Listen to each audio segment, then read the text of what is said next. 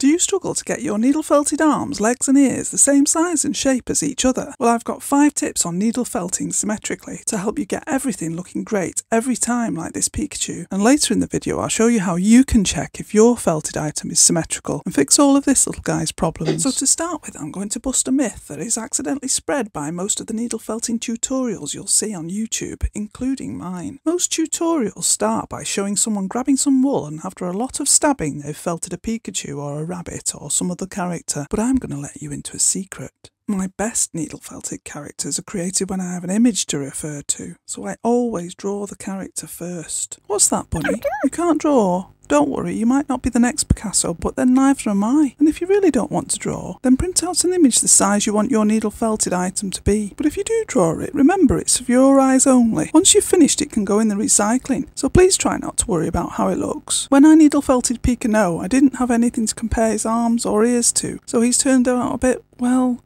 unique. Oh yes, by the way, I've decided to call him Picano, because when I look at him, I just think, no. So first, mark on the paper the size you want it to be. So here I've decided it's going to be 7 centimetres or 2 3/4 inches tall and 4 centimetres or 1 5/8 of an inch at the widest part of his body. So now I'm going to roughly draw the shape of the figure. Remember, it doesn't have to look amazing. Having an image will help you keep your final item to this size. I'll go over how to get the perfect placement of the eyes and facial markings in a moment, but to draw the figure you could use a pair of compasses or anything that's round to help. Then adjust the drawing where the head isn't exactly round, but it gives you a nice curve to start with, then these can be joined together. It's best to draw or trace the arms, legs and ears separately as well. You can use these as templates to refer to get things like your arms and ears the right length. Don't forget you'll need to draw some extra fluffy unfelted wool at the top to attach it with, so draw a dotted line where the firmly felted arm or leg ends. Now the secret to needle felting your arms and legs the same size, length and width isn't some magical way of stabbing. It all starts with the preparation of the wool, and if you're someone who skips forward through the rolling of the wool in these tutorials, then stop! Please don't skip. Hopefully you're still there, because it's really important. The secret to getting this right is using all of your senses, not just sight. Let's say you're trying to make 2 arms the same size and shape. The first thing to do is to prepare the wool for both arms before you start stabbing anything. To do this, pick up the wool and use your sense of touch to feel how dense they are. Screw them up into a ball and hold them in your hands. Concentrate on which feels bigger or more dense than the other. This is especially useful when you're trying to get 2 eyes or pupils the same size. You'll be surprised how sensitive your fingers are and how much you can tell from doing this. Then if necessary, take a piece of wool from one to the other and even them out. So once you're happy that you've got the same amount of wool for each arm or leg, spread out each one in the same size and shape before rolling. So for this arm, I'm going to spread it out so that the width is the same as the length of the arm that I'm trying to make. That's including the unfelted section for attaching it. Have a look at the wool and check that the wool is distributed evenly. If there is a dense clump, then spread that out to an area that looks thinner. Otherwise, the dense part will be more bulky and make the arm wider. I didn't do either of these things with poor Picano's arms.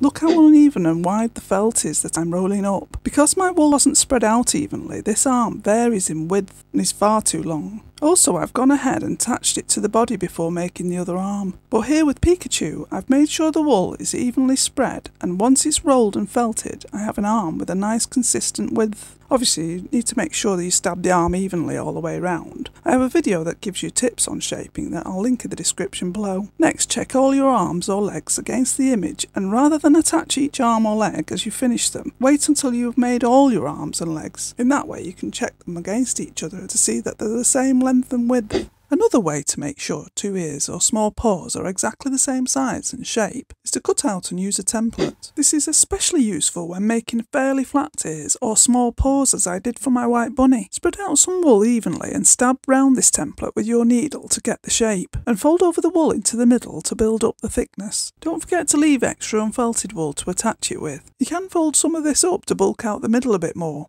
Then peel it off and stab it on the back. If it seems a bit thin, you can add a bit more wool. But using the template will make sure that when you make the second ear, it'll be the same shape and size as the first, and the right size in proportion to the body, making your finished item look great. So what can you do to turn this Pokemon into a more symmetrical one, similar to this? Well, let's see what I can do to help this little guy. But first, we need to figure out where it's gone wrong. The first trick will really help if you're struggling to see why the head or body of your felted item doesn't look quite right. Let's take our Picano and draw around him. Now measure the widest part and mark the middle, and draw a vertical line down the centre of him. This should help you see which parts of the body are too narrow or wide and don't match the other side. You can measure them with a ruler or a piece of paper to measure the width on the right and compare it to the width on the left. If they're the same, that's great. But here you can see the width of the body on the right is more than the width on the left, suggesting maybe the left needs to be built up a bit more. And for the head, you can see that the opposite is true. The right needs building up to make it as wide as the left side. Or if you think it's a wide side that's too wide, then needle felt that side some more to reduce it in width. Now if you're looking at your item and you think the eyes are in the wrong place or shape, don't worry, you can adjust them. If you need to, you can remove the wool, but make sure you're using a sewing needle or a very thick needle felting needle to tease the wool away and pull it out. I have a video that goes into more detail on how to correct mistakes. I'll put a link in the description below. But to get the placement of the eyes right in the first place, here on Pikachu's face I'm using a strip of paper to measure on your image the height of the character's head. Then fold the strip of paper and mark the halfway point, and fold it again and mark a 1/4 and a 3/4 point. Hold a strip of paper against the image and notice where the eyes sit in relation to these marks. In this case, the bottom of his eye is a tiny bit lower than the halfway point. So on your felted head, do the same with another strip of paper. Measure the height of the head and mark the halfway point with a pin. Take a piece of cotton or string and place it around the head of your needle felted item. This will be where the bottom of both eyes will be, a tiny bit below the yellow pin. Then to get them in the right distance horizontally from his nose, place the midpoint on his nose on the drawing and mark on your piece of paper where the middle of the bottom of the eye is going to be. Then keeping your middle halfway mark on the piece of paper in line with the pin, use your needle felted needle to mark the bottom of the eye onto the head. This will really help you to get both eyes the same distance from the middle. Now you can measure the height of the eyes on your drawing and measure up from those felted marks to needle felt the mark for the top of the eye. Use these guide marks to draw out the shape of the eye with just your needle. This way you'll have a guideline for when you add the wool. You can repeat this process for the rest of the face, the mouth, the red cheeks, all measured from your image using the nose as a reference point in this way.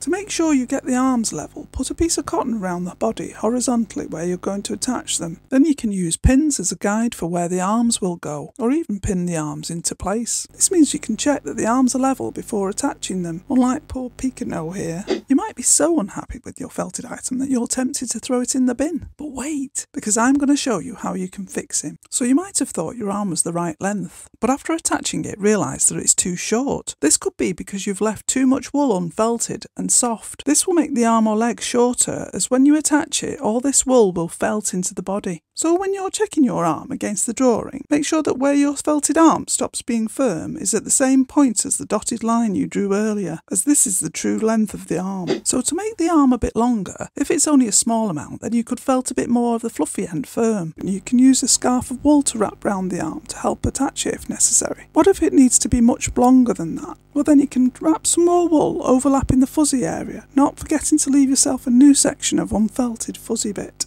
Remember, you don't have to get it right first time. Needle felting is constantly adjusting and looking at what you want it to be. So what do you do if an arm or leg, or ear for that matter, is too long? Take a firm hold of the fluffy end, pulling the end apart and tease the wool out so that it's unfelted again. This looks a bit brutal and messy, but it really does work. If it's too felted to do this and you need it to be a lot shorter as it is here, then you can cut some off with scissors. Just make sure that you leave it a tiny bit longer than you need so that you have some loose fibres to attach it with. If you think of wool as a sculpting material and you were sculpting in clay, just remove some clay if you had too much. So don't worry, you can neaten it up afterwards. If your arm, leg or tail is too narrow or the wrong shape, you can easily wrap more wool round to bulk it out. So to get the rest of Picano looking a bit better, I've added some wool to his floppy tail and some to his ears using a template to help get the shape and size right on both. Then I've marked out his face using the measuring tips I mentioned earlier, giving him a slightly different look. Aww. He still looks sad, but at least he's symmetrical. If you'd like to see some more tips on needle felting, click here. Thanks for watching.